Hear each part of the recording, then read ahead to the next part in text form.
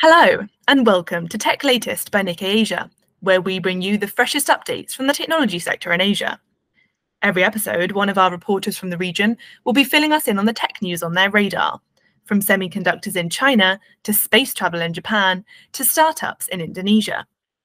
From Nikkei Asia's Tokyo headquarters, I'm Alice French. In this episode, I'm catching up with Shaun Turton, our Australia correspondent, about recent efforts by Southeast Asian and Australian leaders to get the region's cyber slavery problem under control.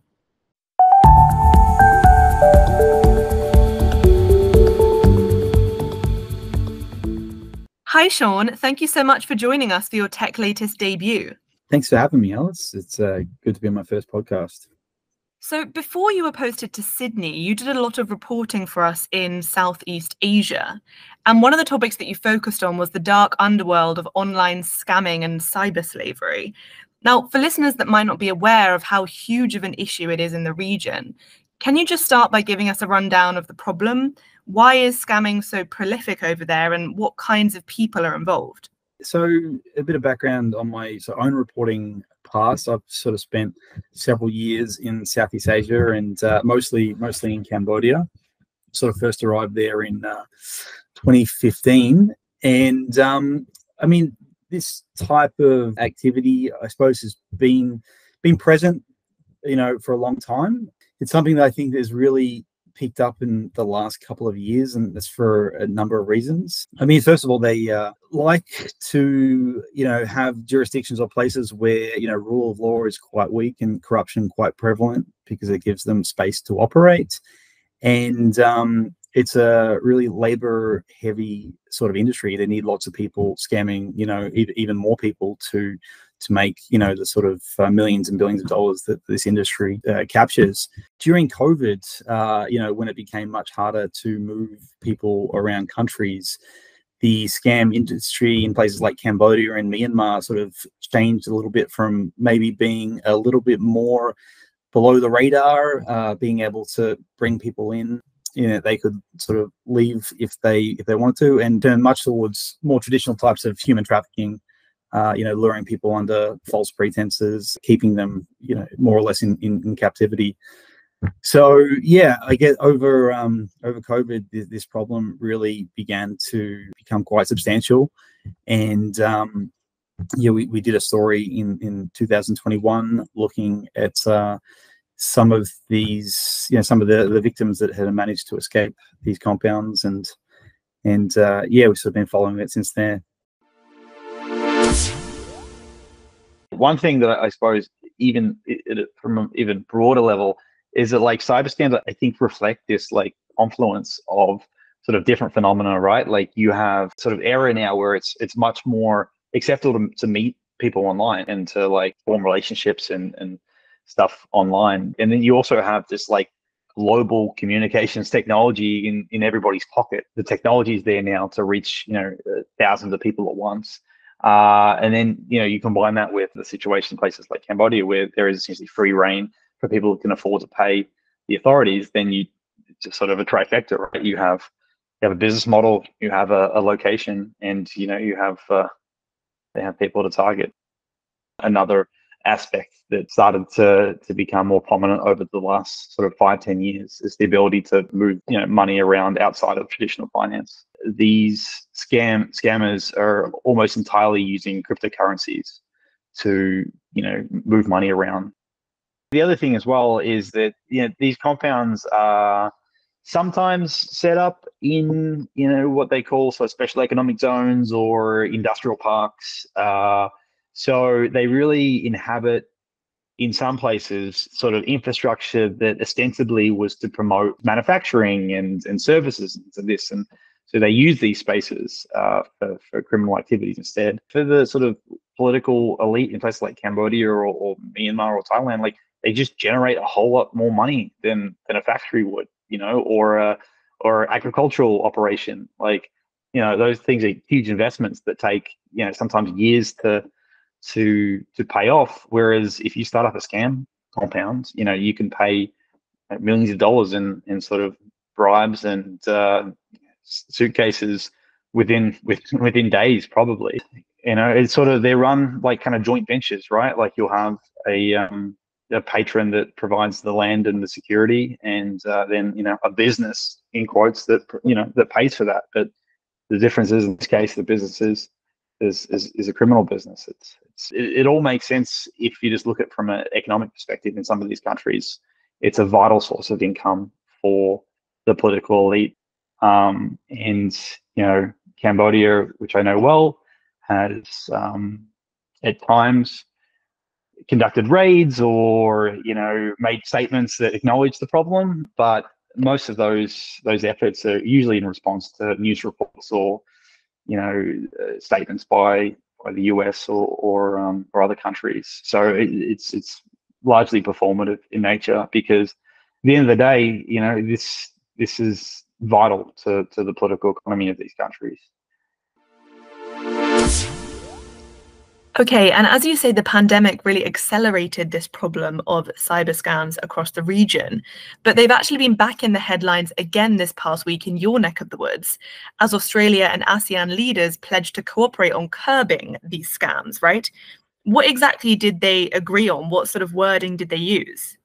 There really wasn't much discussion, even on transnational crime at this summit in Melbourne. There was a mention in the declaration that they put out this week about boosting cooperation to combat transnational crime, specifically human trafficking.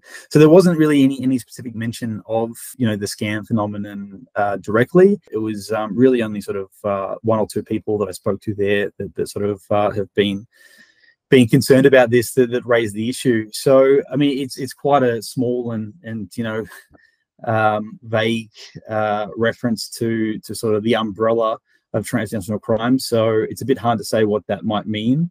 But I mean, it's certainly come more on the radar in recent years. And one of the things that has helped get this issue a bit of traction is that several embassies in Southeast Asia have you know, issued alerts for their citizens traveling places like Cambodia and Myanmar, which are sort of the real hotspots when it comes to you know, online cyber scam sort of businesses and compounds.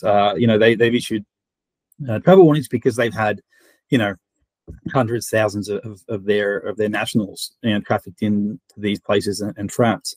So it definitely is an issue within the ASEAN bloc, but you know, as is the way with Asian diplomacy, they're usually pretty reluctant to call out, you know, member states publicly on this sort of stuff. So yeah, it did get a mention in the final declaration, but it really wasn't an issue that was spoken about publicly at the conference, which is, you know, disappointing when you have Cambodian leader at the event. Yeah, it would have been good to have it raised, because I mean, at the end of the day, and I think this is something that's getting more and more attention, is these scammers. I mean, you know, there's obviously one level of misery and suffering, which is people that are trafficked into this sort of illegal industry, but the industry targets people around the world. So that's, you know, that's victims in Australia, that's victims in the US, in Europe, or all around. And the UN estimates that, you know, these operations generate sort of billions of dollars. Yeah, it's a huge national security problem for each country. And yeah, it would have been nice to sort of see more discussion about it at the summit. Right. So like you mentioned, Australia was hosting leaders of several ASEAN countries last week, and this was just one line in what's called the Melbourne Declaration, which is the document that they put out after their summit. Now, what are experts saying about this pledge? Are they seeing it optimistically? Does it seem to be a step in the right direction, or is there quite a lot of sort of skepticism around how effective this will actually be for the victims involved? Well, I mean, in terms of the take on the pledge, I mean, I haven't really heard too much about directly what that might mean. But I mean, speaking about the issue sort of more broadly, one of the only real people to bring it up at the summit was Pitchamon Yaopantong. She's a member of the UN Working Group on Business and Human Rights, and a sort of security expert with Deakin University. And I mean, she brought it up in the context of just, you know, broader discussions about security in the region that, you know, focus on maybe sort of states, you state-on-state tension. So she wanted to direct the attention towards threats by non-state actors. So in this case, transnational crime groups doing cyber scams. And she mentioned it's something that places like Australia should really be more concerned about, because organized crime in Southeast Asia is spilling out into the region, into Australia. So yeah, experts like that are sort of hoping for more collective action on things like this, because these groups, they're not bound by any countries, by any borders. They play sort of cat and mouse games with authorities all over the world, looking for jurisdictions with weak law enforcement and corruption where they can set up and have free reign. So yeah, it's really going to take a sort of multilateral effort to make progress on stopping this issue. But it becomes difficult because when you're dealing with places like Cambodia and Myanmar. I mean, Myanmar in particular has its own internal sort of security problems, the ongoing sort of civil war that have made the rule of law even more difficult. But there's definitely, I think, a bigger role for places like Australia to be more vocal about these issues. So yeah, there's again not so much information about what this declaration is going to mean or what's going to translate to, but I mean the fact that it's on there is better than not. There wasn't guaranteed that it was going to perhaps be on there because it really wasn't discussed openly at the forum. So yeah, I guess we'll have to wait and see what it translates to.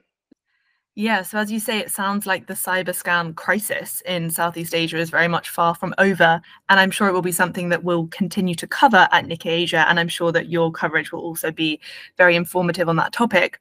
Well, thanks so much, Shaun, for coming on. Thank you for debuting on Tech Latest today. And we hope to hear more from you from Down Under in the future. Thanks very much for having me, Alice.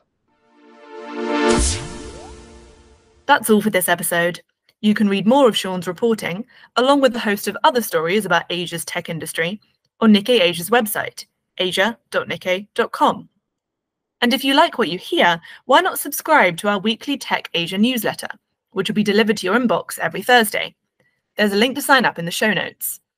And whilst we've still got you, if you're enjoying Tech Latest and would like to support us, please do give us a follow on whichever podcast platform you use.